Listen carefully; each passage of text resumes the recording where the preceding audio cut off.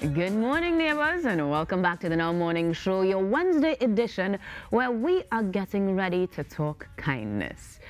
On May 8th, 2022, the Red Cross will be observing International World Red Cross and Red Crescent Day. And to do that, I have two guests this morning to help me explore the facets of kindness throughout the country and the globe. So I say welcome and good morning to Mr. Ariel Kestens, the International Federation of Red Cross and Red Crescent Societies Head of Delegation. That was a mouthful. And my good friend, no stranger to the Now Morning Show, Mr. Salorne McDonald, the Business Development and Social Innovation Director for the Trinidad and Tobago Red Cross Society. Good morning. Morning. Good morning, gentlemen. Well, big titles because big responsibilities. Indeed. I have grown up knowing the Red Cross exists and understanding that it's a safe place, a good place, and it's all about humankind. But this morning we're being more specific. What is in the cards for the Red Cross today? So as we celebrate World Red Cross Day on the 8th of May, which is the birthday of our founder, Mr. Henry Dunant, we're this year looking at, humankind. We've spent a lot of time, especially over the last 2 years, where we've understood in greater volume the value of being kind, whether it's listening, whether it's lending a hand, whether it's just being there for someone. And this year, we utilize that as the theme globally. Right. And we want to commemorate that kind of kindness, where we want people to, show, as we say, put it in the picture, do the symbol, and let's share acts of kindness all around. Right.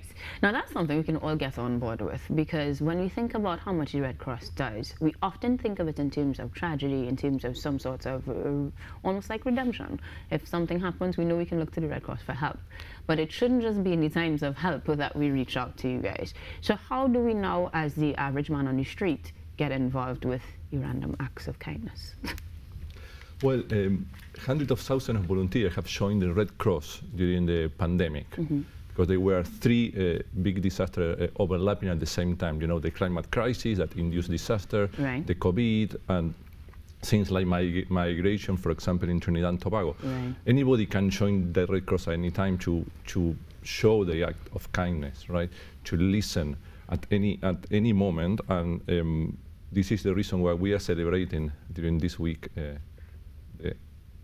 Now, have we seen then any sort of influx or greater influx of volunteers, considering, as you noted, the COVID pandemic, the migration, the global climate change? Any sort of big impacts in terms of On the volunteers? local front, definitely. Our national society has seen an influx of nice volunteers. people. Yes, thank you, Trinidad and Tobago. People have come in and at various skill levels. Okay.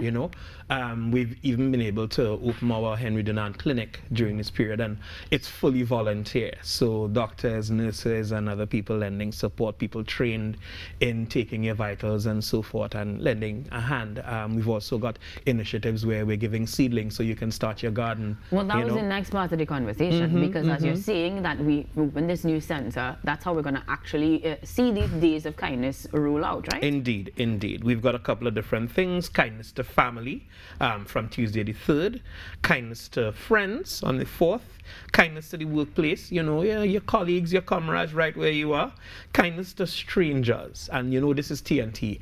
People speak ill of us, but we kind to strangers. We like strangers. We do. We take care of it. And caring for the environment on Saturday the 7th. So distinguish for me, what does caring for family sound or feel like? Caring for family means that in any given situation, you have family members who have been hit, especially in these last 2 years, by any number of things. Right. Mental health is a challenge, and we're seeing the advancements that we need to make. So, make a listen, play a game, do a coloring book, visit a relative that you haven't, cook a meal, find out if everybody's okay. Just do a general check-in and see how you can lend support, because we don't speak to a lot of what's happened to us unless someone opens up the door and says, it's safe to do that. Yeah. Very true. Now, friends, we can definitely line with, we can check out, we can do the same, I suppose.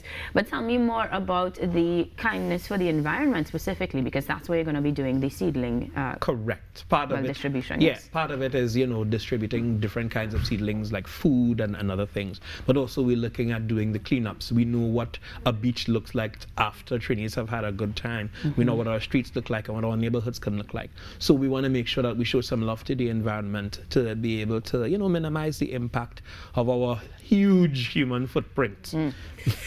My feet are bigger than yours. Mr. Crescent, in terms of the sister isle, do we have plans for this to go across to Tobago? How is this going to be explored throughout, well, Trinidad and Tobago, the region, and the wider Caribbean? Yeah, well, in the world, almost 1 out of 500 people volunteer for the Red Cross or the Red Crescent, right? Nice. That's an amount of almost 15 million volunteers worldwide that are reaching out and serving above 700 million people with disaster action, above 300 million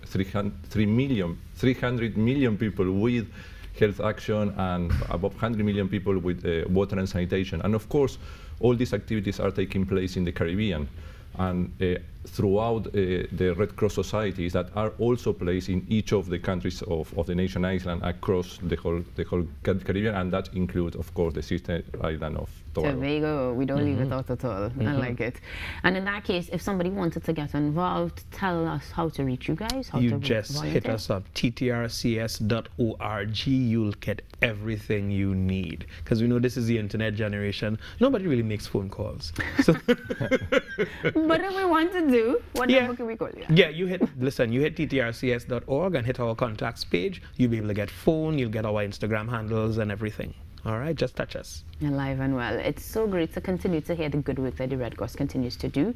And of course, we want to make sure that everybody gets involved with the acts of kindness. So remind me of what the we're putting kindness. We're putting kindness in the picture. We want to share our various acts of kindness to show that, yeah, we're doing some good things. We human beings, we can be kind. So humankind, put the good stuff in the picture. You know, on Friday, you can actually join us at our headquarters from 9 to 2.